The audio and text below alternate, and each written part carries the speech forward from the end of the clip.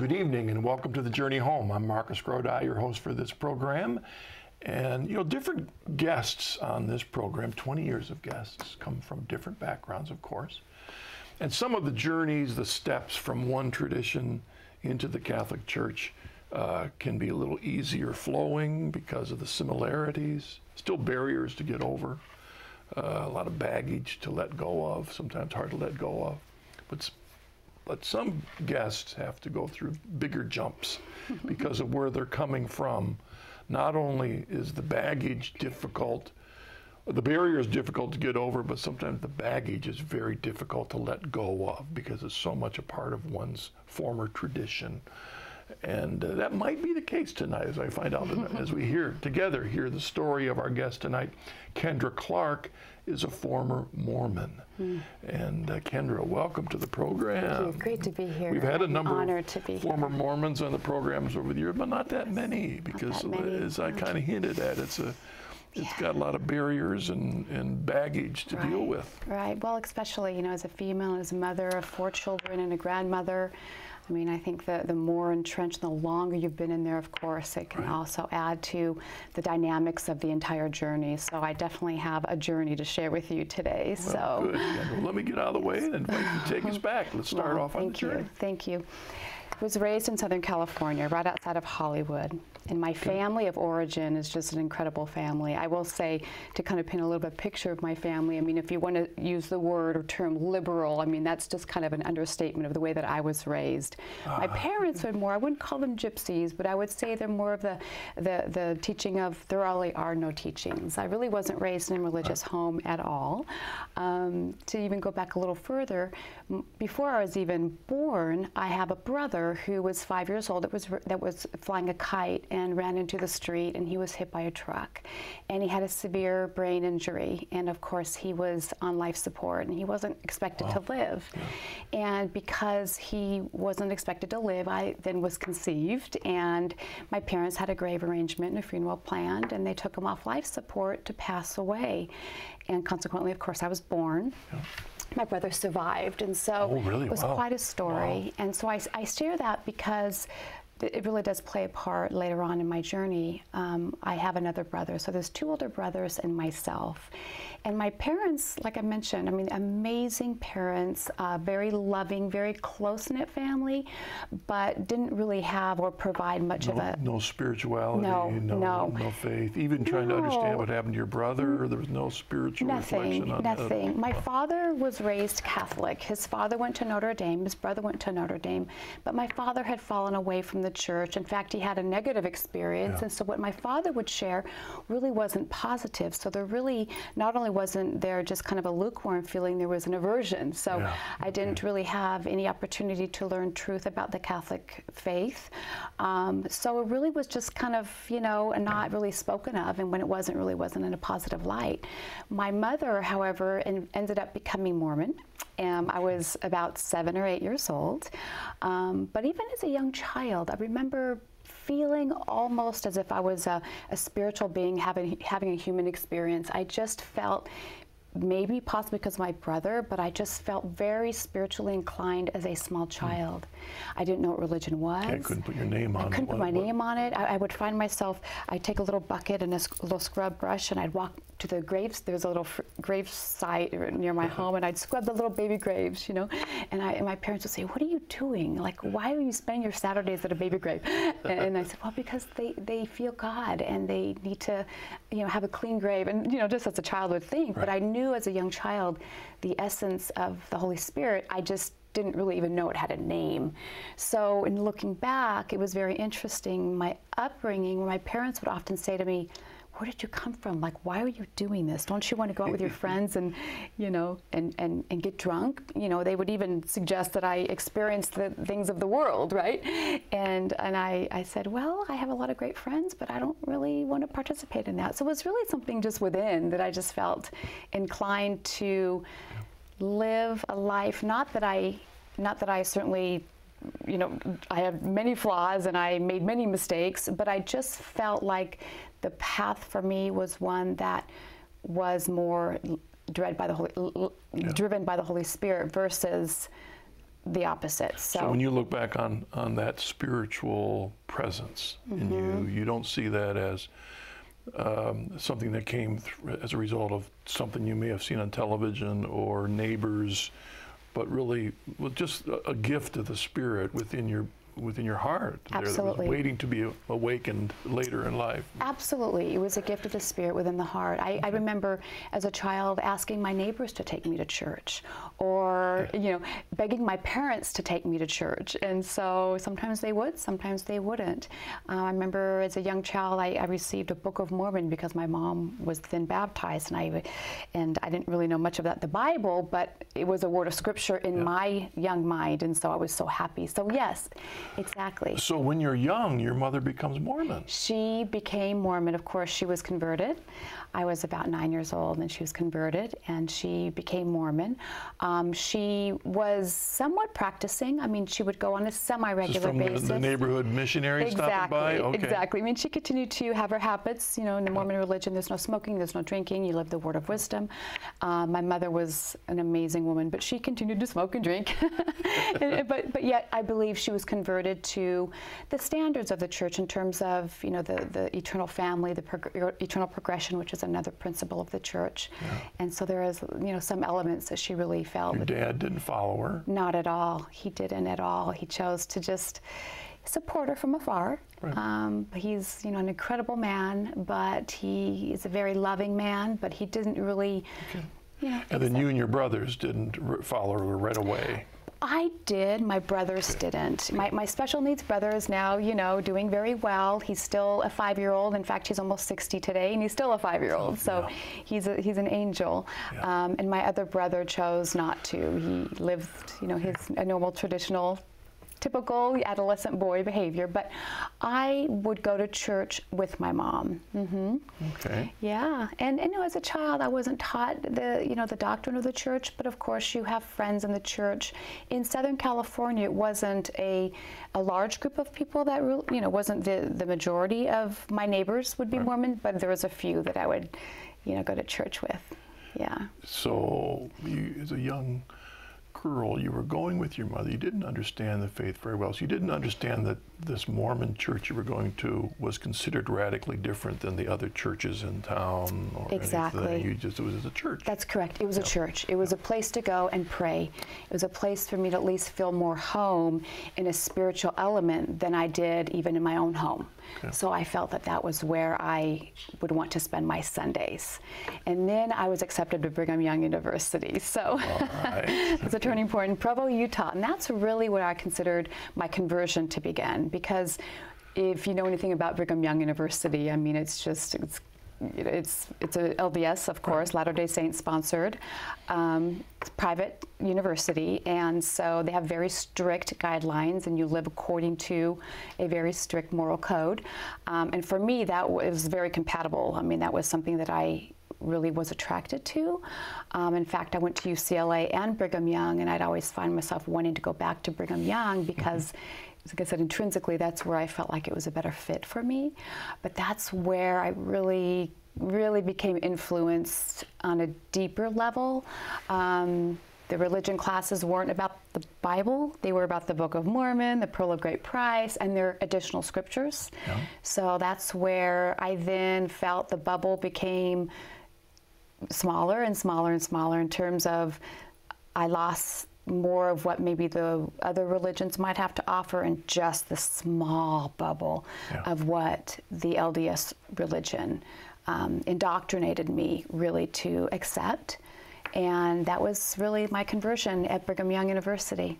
Often we get the impression, those of us who have never had any experience with the Mormon Church directly, that there's layers of understanding amongst the membership. Some have a more peripheral understanding, and then as you get deeper and deeper, you get to know more deeply some of these teachings that those on the outside don't know, but almost a privileged understanding. Is that true from your experience? Marcus, that's absolutely true. And it's very interesting you say that, because I would have to admit that as many years, about 35 years, that I was an active temple-going Mormon mother, I feel that as active as I was so busy with all of the things I was doing, I didn't have the full understanding of some of the deeper core principles that really resonate in the church.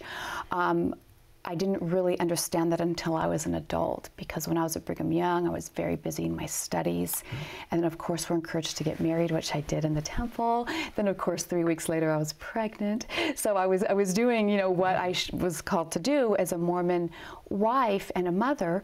And then, of course, as I started to have babies, then it was just very busy. So for me, it was more on autopilot, I would have to say, for about 25 years, although that autopilot consisted of, you know, certainly daily, you know, church and of course temple going and all the callings and associated relationships and whatnot. So as you look back to that time, very busy, living by what you understand of Mormonism, getting married, having children, family, was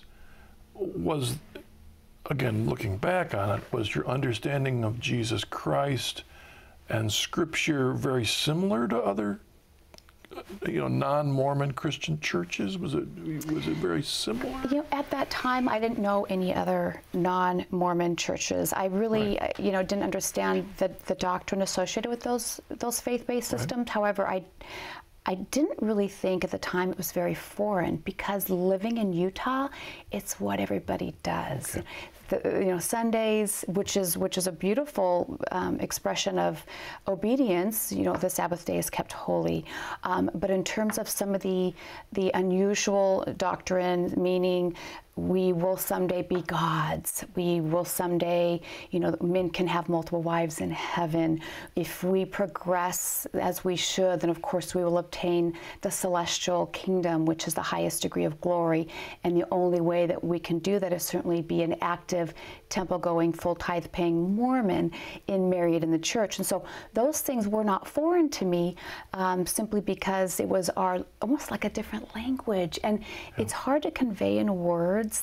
I don't want to use the term brainwashing, because that is not what I mean, but it's simply a way of the indoctrination that happens. It's difficult to explain how that happens, but yet you can be very intellectual and successful and live in the world, but yet still believe that. And I did. I mean, I truly did. And it isn't until now I can see with clear lenses how it is, which we'll discuss in a moment. But our guest is Kendra Clark. Yeah, you hate to use words like brainwashing or even inbreeding because of the negative connotations. Sure.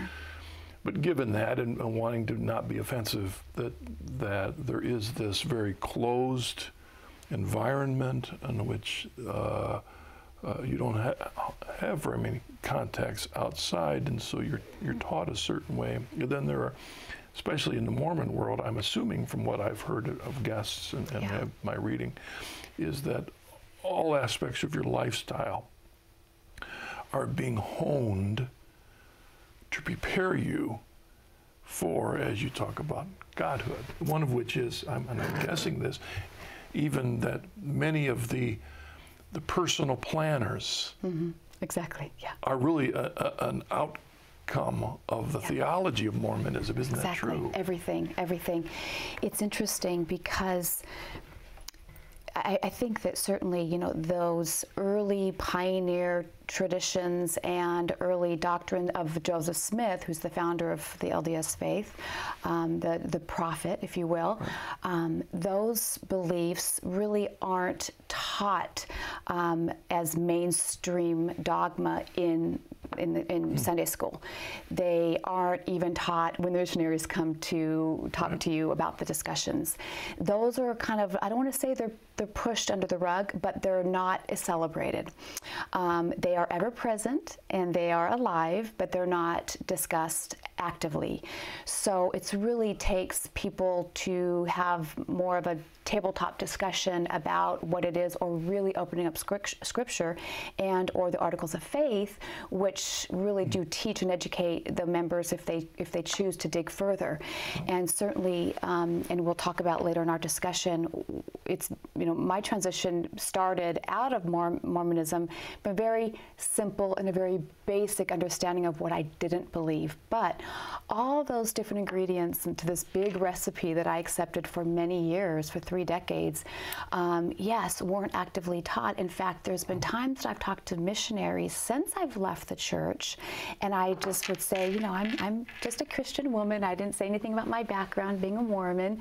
And I would ask them these questions, and they would circumvent the actual question to kind of tie in a very superficial explanation of how families can be together forever, almost like kind of sugarcoating it. I want to go, oh, well, no, but I was told this, and then they'd kind of segue into something that was, you know, 15 layers up, you know, type thing. Yeah. So it's just one of those, it's a reality, and it's okay.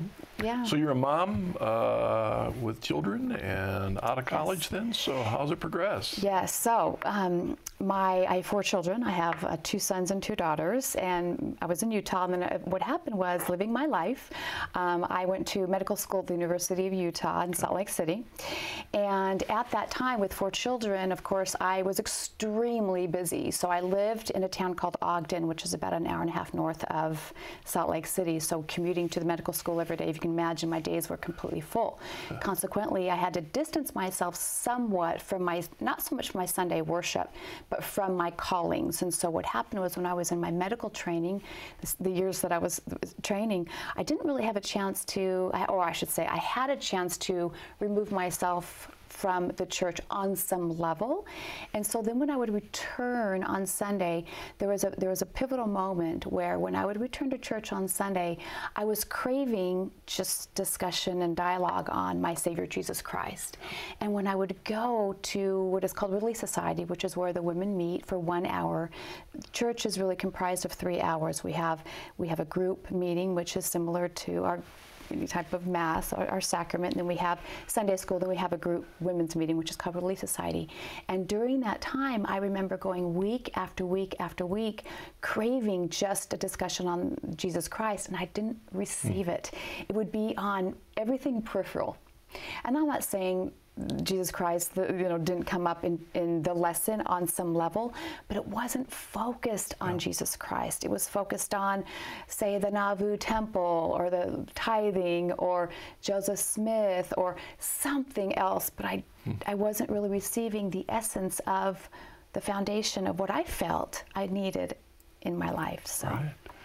And when you talked, even at that point, Jesus Christ, was your understanding of Christ the way we understand him as a Catholic Christian? Not at all. Jesus Christ, in the Mormon understanding, is simply our brother, is a literal son of our God, and Lucifer was his brother. Lucifer is his brother as well. And so it really is a completely different Jesus Christ. And so the character of Christ is different. The makeup of Christ is different. Although my relationship with Christ now, it's a lot more robust and rich. However, back in my Mormon days, it was still very rich, because that's what I had. But again, it was a different character, and it was a different understanding, and a different acceptance, because as Mormons, of course, they believe that they too one day, if living according to the principles of Mormonism, they too someday can become a god. And so it negates so much of what the truth really is, and that understanding really can, now I see it's skewed. Often that theology is close, but not accurate, very close. I happened to listen to a commercial about another TV show, I think called Lucifer. I've never watched the program, but I think it's about that. In the commercial, somebody says, "Thank God," and the Lucifer character, I think he's a detective, Lucifer, says, "Dad, why are you getting all the credit?" And it made me wonder, I wonder if that program has Mormon theology behind it, because we would not consider Right. a fallen angel talking about God as Father in that sense. But that's really where Mormons come from.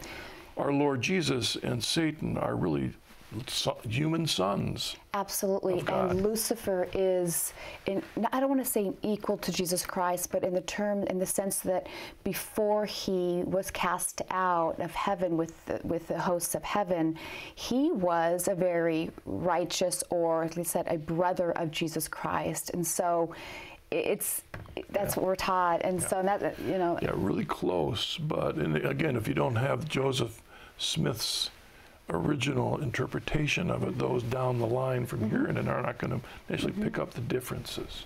So there you are, going to medical school, right? And you have a hunger for Jesus.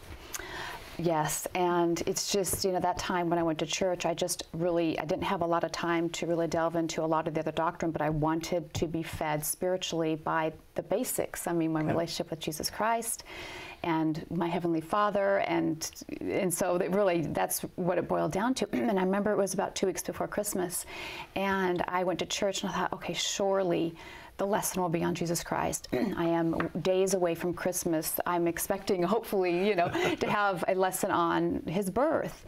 And I remember sitting in the lesson. It was on the Nauvoo Temple. And I remember going to my car, and I thought, oh, I was so discouraged. And then what happened was I decided to, unfortunately, the next 2 years, I had to live a completely double life. My son was preparing to go on a Mormon mission, and he was called to Poland. And about a year before that, I decided to drop my kids off at church, get them settled in church. I had the Mormon Bible. I then would change Bibles in the car. I would leave, change Bibles, go to a Christian church. I would worship for an hour the way that I wanted to worship and felt like it was consistent with my belief system. And then before they were out of their classes, I would go back to the Mormon church, and with tears in my eyes, because I was so just realizing that, oh my gosh, I cannot continue this, that there must be a break. And how in the world am I going to make that break? My son is preparing to go to Poland on his mission, and I'm living this double life. For 2 years I did that. Wow. Dropped the kids off, got in the car, went to the Christian church.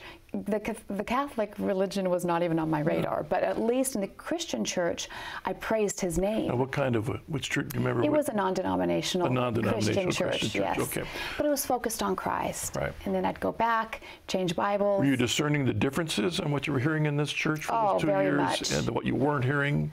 Very much. Okay. I felt like in the Christian church, it was correct for me. I mean, it was more correct than what I've been doing for the last 30 years. And so I would just feast on worshiping my Lord in this Christian church. And then I'd have to get back and hurry. And then I'd sit in the Mormon sacrament meeting, which is the group setting. And I literally would have tears running down my cheeks, because I knew that the end had to be in sight, and I didn't know how or when I could pull it off. But knowing my son was going to Poland, my oldest son, I did not want anybody to be influenced by that. So Did your husband know about it? He did. My husband likewise felt he supported my decision, and he in fact led the way. So we both decided to leave after our son went to Poland on a mission. Right. And so we then were very prayerful about it. It was very difficult. It's very hard to describe how challenging it is, because remember, in the Mormon religion, we're taught that those who leave will never obtain exaltation. In fact, they will be cast out. And so that's something that we struggled with. And for several years after leaving, I continued to struggle with that, because it's just not like I flip a switch and I'm like, oh, I don't believe that. I mean, I really felt that I was leaving the church knowing that my salvation was at stake. However, I had to have faith and trust that I was being led out versus leaving with this spirit of animosity. it was That's a hard thing. it was very difficult. As I mentioned in the kind of the opening, as I maybe anticipated what was going to be here, is that there's barriers to get over, but there's Right. also this baggage. So much baggage. And that baggage of and maybe our audience doesn't realize it, that the Mormon church down the road, the people there believe that they're going to become gods. Right. I'm not sure I'm saying it right, but that if they left Right. that church, they're giving all that up. Absolutely. Right. And giving up the opportunity to be with their families forever, because their families are in the celestial kingdom. And not only that, there's celestial, terrestrial, and telestial, which are the 3 degrees of glory, they call it. And then there's outer darkness, where people that leave go to outer darkness. So I will not be able to be with my Lord, my family. So this is, it was bigger than I can express in words, but I had to go on faith. I had to go on that.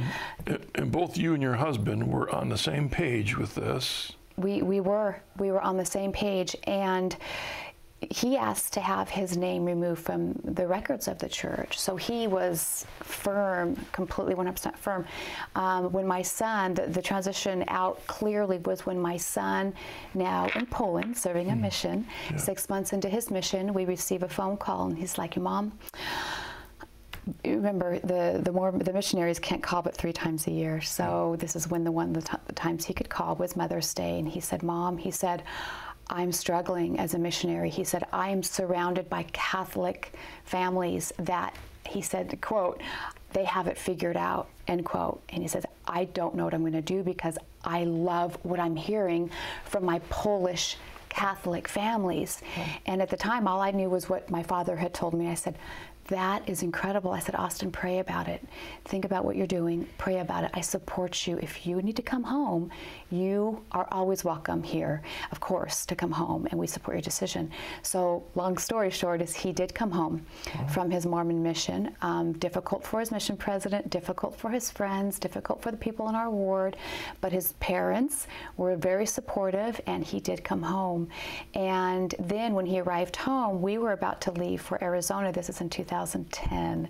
So we were prepared to move to Arizona from Utah, which was a nice time, because that gave us kind of a break to start fresh, because there was some relationships that they didn't understand. What are they doing? What's going on? What's that family's leaving? So there's a lot of, angst about our family and who. Although when you said your ward, that's like a parish. Parish, exactly, yeah. Very when close. you and your husband decided to make the break, you're no longer attending Right. the ward meetings, Exactly. and your son comes back, and he's not welcome. Right. So it's a brand new start from you. It's a brand new Right. start, and we can then start fresh in a non-denominational church and worshiping Jesus with, our full heart and our mind and our time, in which we thought at the time, I've died and gone to heaven. I mean, this is exactly what I felt like my Jesus looked like, even though So your husband and you and all your and children, we all ready to go. Okay, turns out that's time for a break in the Exactly, program. So perfect there we are. timing, You've made a yes. break from Utah. Yep. You've made and you're involved with a non-denominational Christian church. But the main reason was an intimacy with Jesus. exactly Really, right. that's the main Exactly issue. right. All right, well, let's pause right there. Yes. Kendra, and we'll come right back in a moment to pick up on the rest of the story.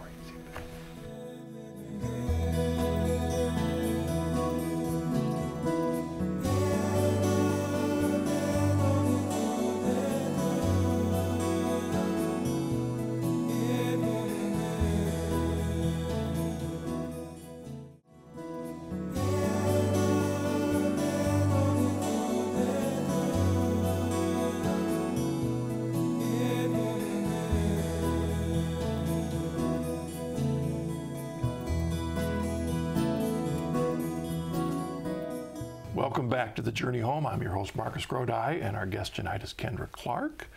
And I've interrupted you in the midst of this journey. Your whole family is, I think, a Brigham Young journey from this part of the world out there, where you've gone on a journey from Utah down to Arizona.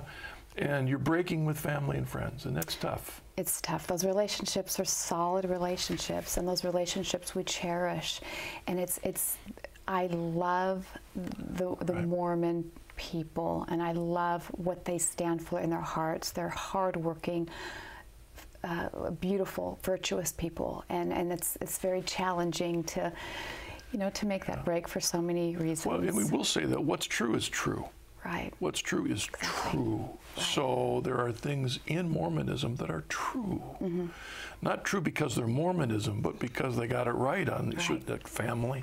Exactly right. There are issues that we share that are there. At the core of that is conscience that is fed by God's grace. So we know, no, it isn't all true. Good works and service. But, yeah. Yeah. But at the end of the day, my allegiance is to God, and my allegiance is to truth.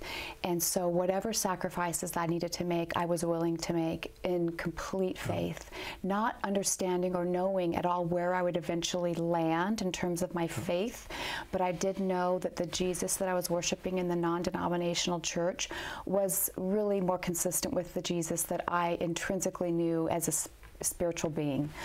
And so some real challenging things happened when I moved to Arizona. My mother took her life at the time that I left for Arizona, and it was very difficult for me. And my husband, when we moved to Arizona, he had left the marriage. And so I had lost my mother, and my husband had left, and two of my oldest children had gone off to college. And so here I was in Arizona, grieving my mother and grieving my marriage of over 22 years. Very, very difficult time for me. And so, and I was working in a very demanding job at the time with children and neurosurgery, so it was very stressful for me. So I was really broken on so many levels. However, I told myself, Kendra, don't look to the left and don't look to the right. Just look at the cross. Just look at the cross. And I just continued to remain faithful in my commitment to my Savior and going to church every weekend and just giving my life to my Heavenly Father and my Savior. And I just felt like I didn't really understand what was happening and why I had such grief in my life. But I wasn't about to give that up, even though I didn't have a definition of what my faith, religion necessarily, but I wasn't about to give up my guidance from my Heavenly Father and my Savior. So it was very interesting because when I first moved there, I kept seeing this man at different places. I saw this man at the airport in a pilot outfit, then I saw the same man at the gym, and then I saw this same man all these different places, and I finally physically ran into this man at the gym, and I looked up at him. I said, I just saw you at the airport. Like, are you a pilot? And I saw you in this outfit. He says, I'm a pilot, and I had a uniform, not an outfit. But anyhow, long story short, he was going to be my landlord because I needed to find a place to live because my family, was splitting up. And he became my dearest friend. His name is John, and John is Catholic. And I also ran into other two best friends of mine, female friends, that were also Catholic. And so I just ended up rubbing shoulders with Catholic people, random Catholic people. And why, I had no idea at the time. Now I do, but at the time I thought, wow, these are great people. I think what I'll do is, knowing that, my father was Catholic, my grandfather was Catholic, my dear friend John's Catholic, I'm gonna actually go learn about the Catholic Church. I have no intention at all of joining the church because at the time I was relatively happy with the non-denominational church. The only issue I had is they had a lot of rock and roll worship, which for me, I prefer more formal worship. I prefer more tradition, but I mean, I couldn't have it all, right? So, so that's really where I was.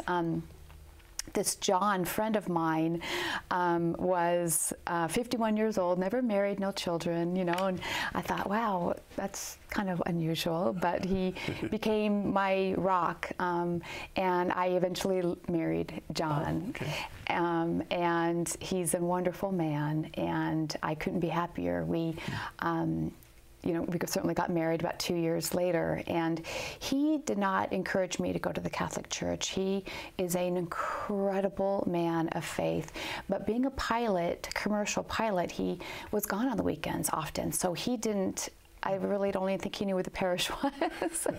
But my girlfriends suggested I look into RCIA, and so I thought, well, but let's, if nothing else, I'll not necessarily prove inadequacies, but I'll check the box off that maybe it's not right for me. Because again, I was open to where is right for me.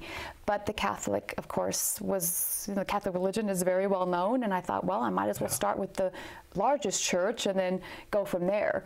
And so in RCIA, that's really, I attended to kind of like scrutinize it, with the Spirit. Yeah, often non-denominational churches are not so much going to be anti-Catholic, but might be anti that any particular church makes a difference as long as you got your faith right. Right. Exactly. You know what I'm saying? I do.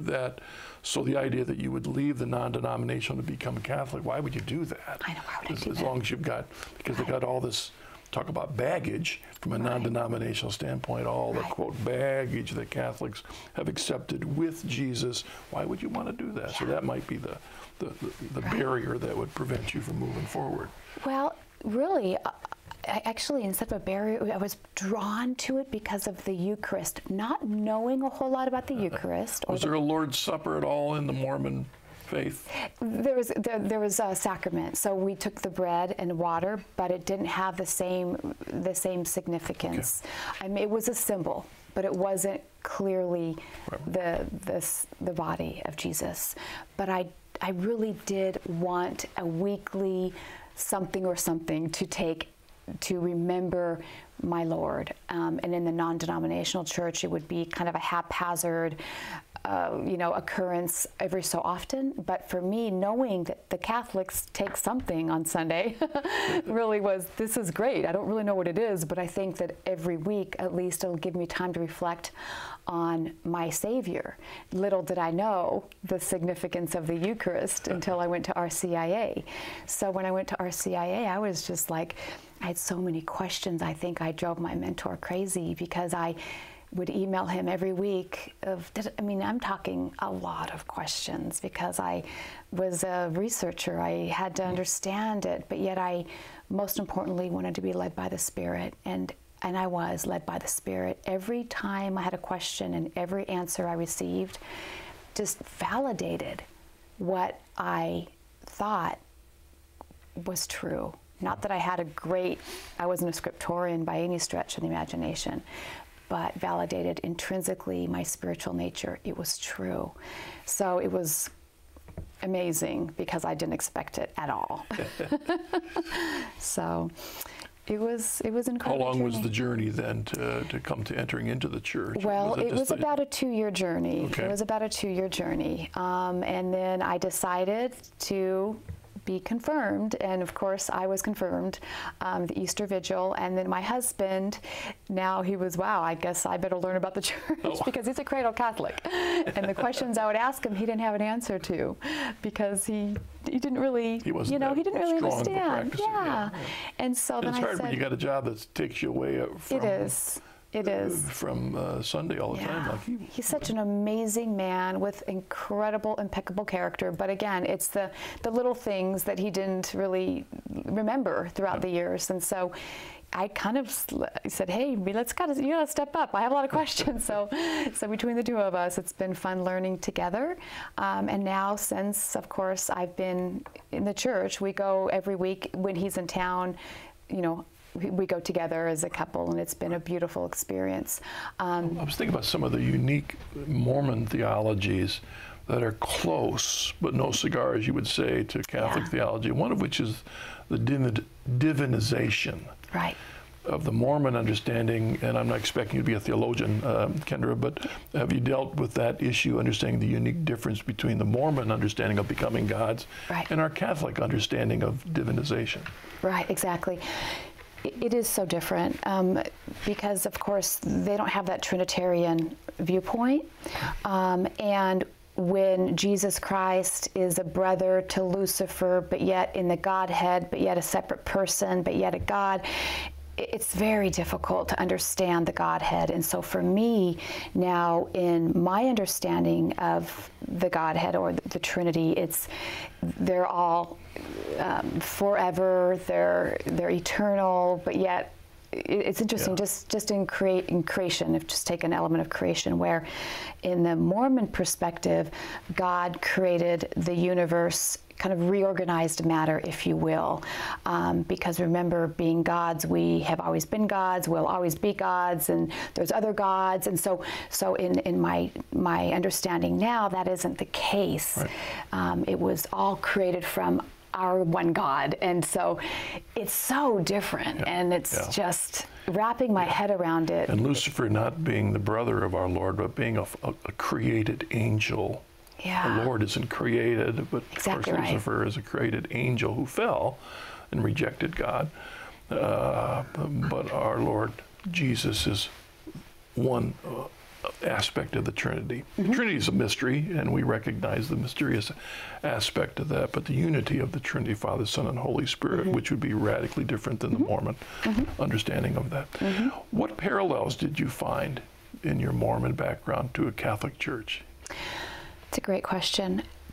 In the people, in their hearts, I think it's been so nice to see that people are doing the best that they can. I think that even those in the Mormon faith that may not believe it all, they oftentimes they stay in because the fallout is too great.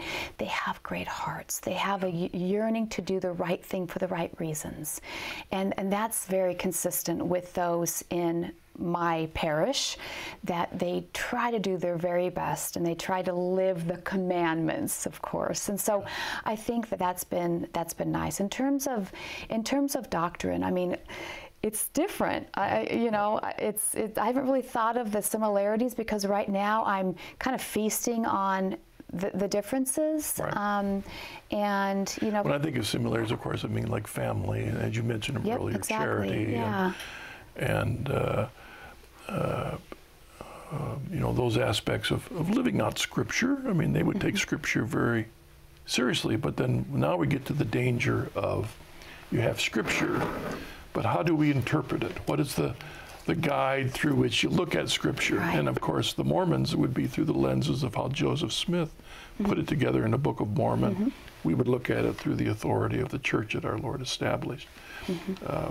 And talk about that a little bit. I mean, within Mormonism, it goes through changes of doctrine over the years. It does. And who decides? Where's the authority on that? I know that it changes on the issue of marriage and polygamy, and also the way it treated blacks. Blacks in the priesthood, Yeah. absolutely. 70s, certainly.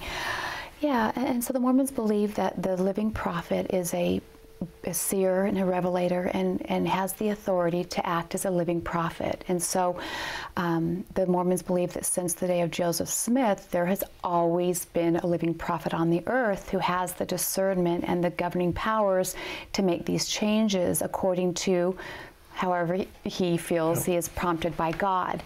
And so in looking back, like you mentioned, blacks in the priesthood, whereas at one point in time it was, the sign of Cain, it was the mark of Cain, which back in the Book of Mormon was not one that, is a mark. So essentially it was looked on less than. And so it definitely has changed throughout the years, and even the fact that how the church was founded. I mean, church was founded because the truthfulness of the gospel was taken from the earth, in the Dark Ages, because the unrighteous, the wicked popes and whatnot had forced, that church to be, taken. So that's the beginning of Mormonism. So, I mean, there's really, it's very convoluted on so many levels, but looking at it from the lenses of Mormonism, it's been interesting to see it now as I've been out of it, to where everything makes sense, if you will, because it's a story, right? And so it makes sense, and it's a very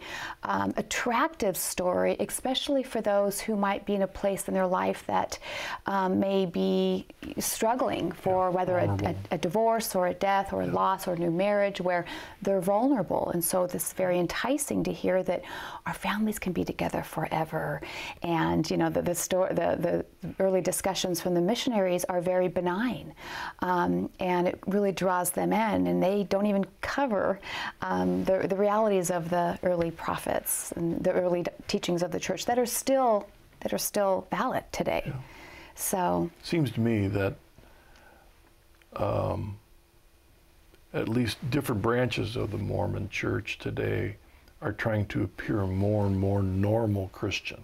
right. Would you say that that's true? It's absolutely true. And back to my brother, my special needs brother, who my father had passed away several years ago. So now he's my responsibility, my privilege. And one of the other areas that really was very challenging for me to accept was the fact that my brother, my perfect angel brother, couldn't be in heaven because he wasn't Mormon. And so that was a struggle for me because, I thought I just don't think we're really good enough to make, I just don't, I'm a mere mortal, I just don't think that really makes sense that I can earn my way to heaven.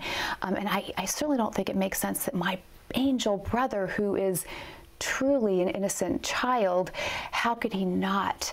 And I know that they have that practice where they baptize those that have passed away, but I had a difficult time reconciling that unless you're Mormon, that you cannot obtain exaltation with God. And so as much as I lived it, and I was an active temple goer, and I still respect those very sacred practices and promises that I made in the temple. I respect those, and I don't repeat those, and I revere those out of respect for the church. It was a challenge for me to reconcile that.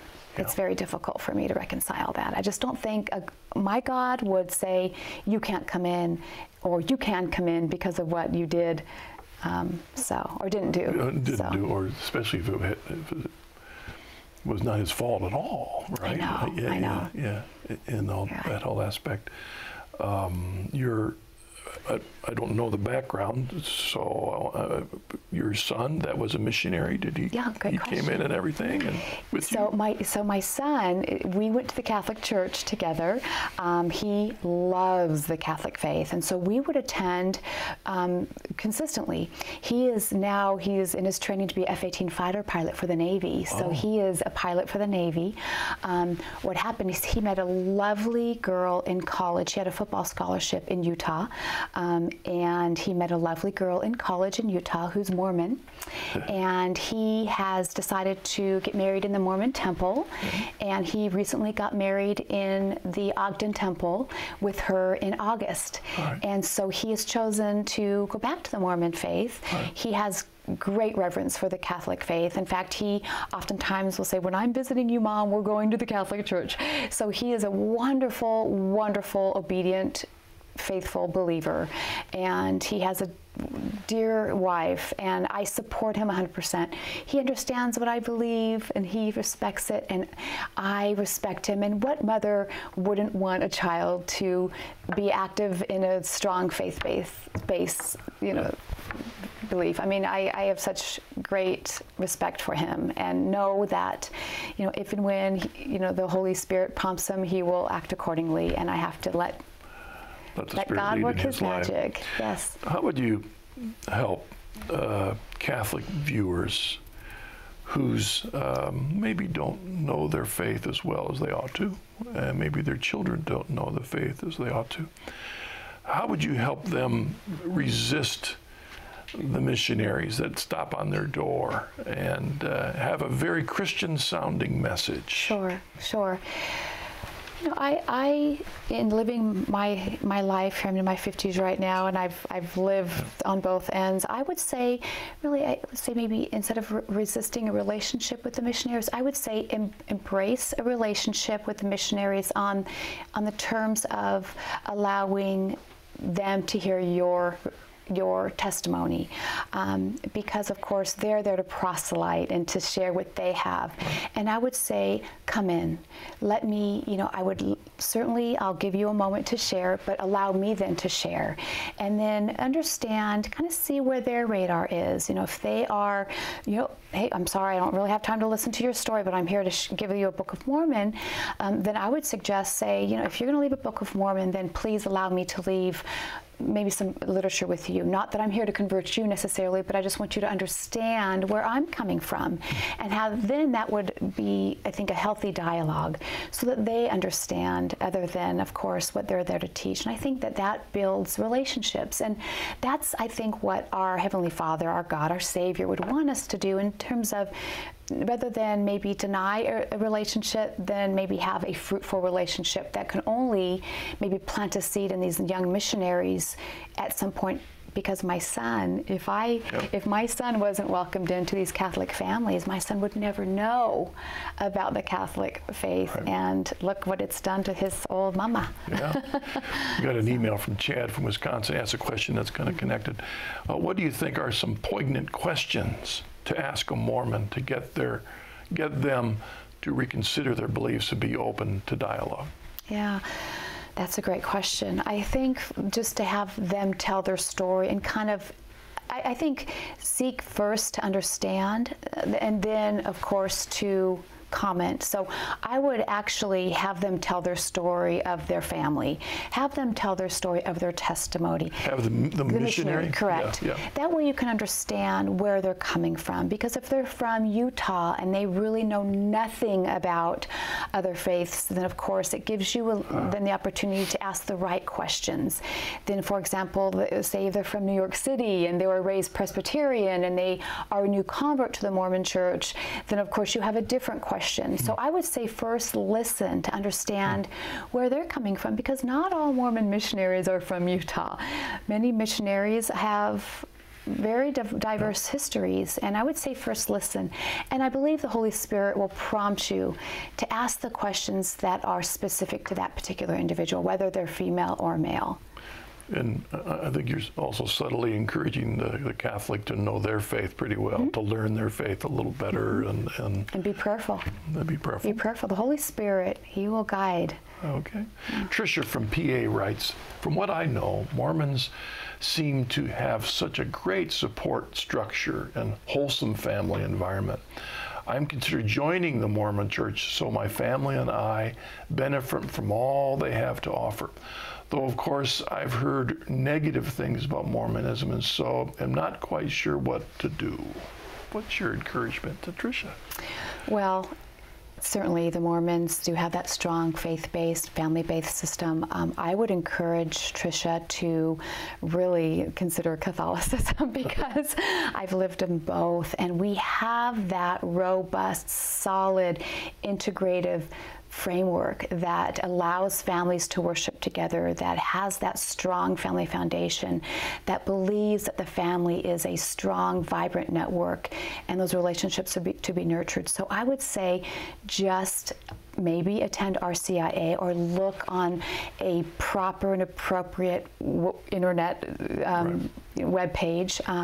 Your web page or Catholic Answers is where I received many of my answers. And even in Catholic Answers, then you can really see a lot of Mormons, of course, share their testimonies, and you can then contrast and compare. But I would say let's just wait and just give Catholic Answers a try, or give some, visit with some families in the parish that really have a strong family network, and then allow the Holy Spirit to guide you. But I would suggest that she try that. Like we mentioned earlier, truth is truth. So when we see the strong family network in a Mormon church, it can be enticing if from where we're coming it isn't as strong as it ought to be. That's right. But that could be true in a lot of different religions and faiths. True. So that doesn't make that faith authentic just because they got something right there. Absolutely. So as you said, number one, let's look at what the church really teaches about family. There's no religion out there that is as deeply committed to the family, to the human person, to the value of life as the Catholic faith. So we got to recognize the truth of that. That's right. And then second, we got to start living it so that our families and our marriages and our relationships are good models of that. Absolutely. For all to see. Sure. Again, let's say, and it happens sometimes, that a Mormon might be watching right now. With maybe 1 minute to go, what would you say to that Mormon? Just one last word to encourage your Catholic faith. In the beginning, it seems like there's many reasons not to leave, because it's real, it's tangible. We have relationships. You're going to hurt feelings. It's difficult. But I would just say, keep your eye focused on the cross. Keep your eye focused on your Savior, because He will lead you out to truth. He will help you find truth. And at the end of the day, there's really nothing else that matters, because all of those other peripheral reasons aren't why we're here on earth. We are here to worship our Lord and Savior. We are here to give glory to Him. And the way to do that is to do it through truth. And that's what got me through the clouds, and I lived in the clouds for a very long time until I finally came home when I was confirmed. And there's clouds, but you just have to hold on and know that by faith you will make it. You will make it. So. All right, Kendra, thank you very much. Thank you for having me today. For joining us on the program and sharing your journey. God bless you and your continued journey. Thank you. And as caretaker of your brother. Thank you. We pray Appreciate that. especially and the unique challenges that offer, and also for your own witness. I do want to tell the audience that Kendra's written story is on our website. If you go to www.chnetwork.org, that's the website for the Coming Home Network. You can read her whole story written out, as well as hear the Journey Home program. So thank you, Kendra. My pleasure. And thank you for joining us on this episode of the Journey Home. I do pray that Kendra's journey is an encouragement to you. God bless you. See you next week.